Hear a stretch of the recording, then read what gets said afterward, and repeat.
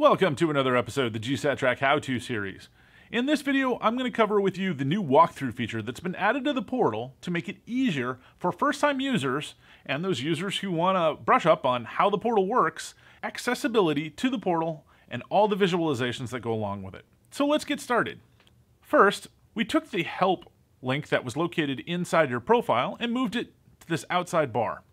Now, when you click on the question mark, we have help, which will take us to our wiki with all of the information regarding the various devices we might be viewing and interacting with, but we also have the new powerful walkthrough. By clicking on the walkthrough, we begin the process of going through the various items that we want to review so you can get in and quickly use the system.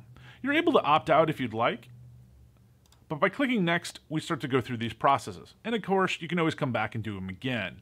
You also have the option, if there's a particular piece that you want to view, you can do that as well. But I'm going to come back to where we were just at and get started there.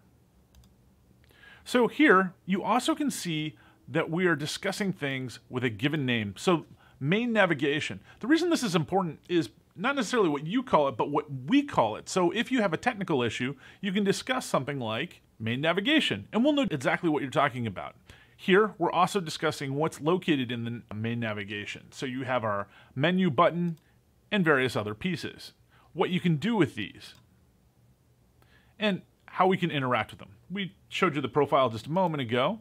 We also have the navigation bar, which clearly lets us see all of these different pieces and how we can interact with them. Next, what mode we're in, whether we're in live mode or history mode. Now we've got our list panel of all of our groups and devices.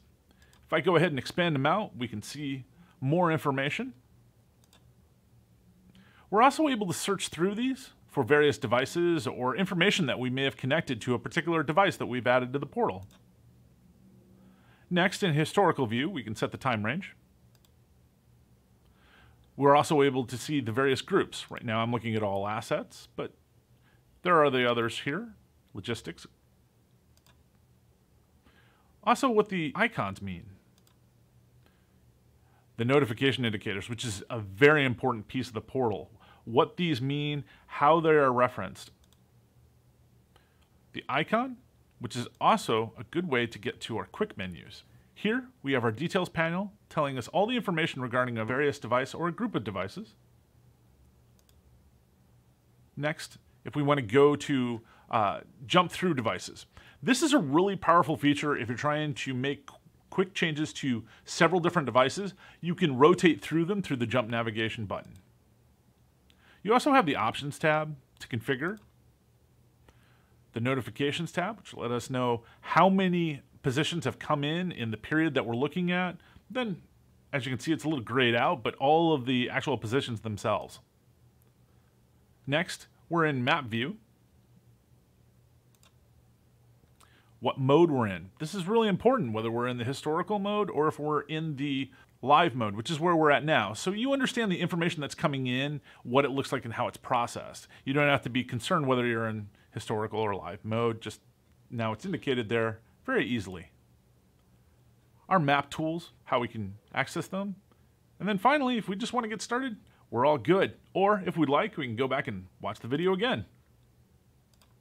There you go. That's the newest feature, walkthrough. That's been added to the portal. Makes everything very simple.